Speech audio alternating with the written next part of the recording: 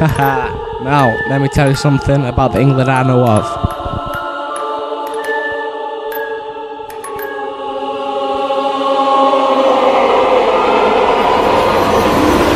It's like a horror show, I'm not trying to scare you, I'm just letting you know what you see on the screens is different from reality. Got thousands of people out there trying to get to me. Never knew any other sort of life, never to be a husband with a nice wife. You see, the sort of music gets people like me, whipping each other just words. Fuck them and following each around and nerds.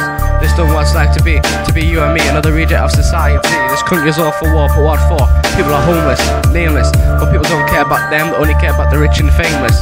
Most people my age want to reach their GCSE grade. Fuck that, just pass the mic and listen what I've made.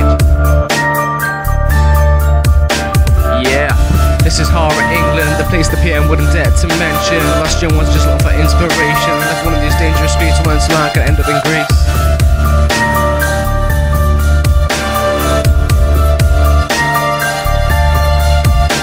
Grew up listening to rap and grime. Parents and others telling me that I'm wasting my time by listening to my favourite MC, but they don't know what it's like for you and me. The life they live is different from ours.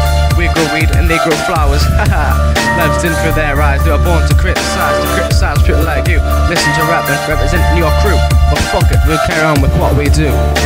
Yeah, this is horror England, horror UK, horror world. If you made it this way, people who don't care are the ones that are in charge. Just no wonder protesters are locked behind bars. Yeah, protesters fighting for what they believe in, but they're punished by the evil that's within. We've already said goodbye to free will, and now the news is telling us of another kill.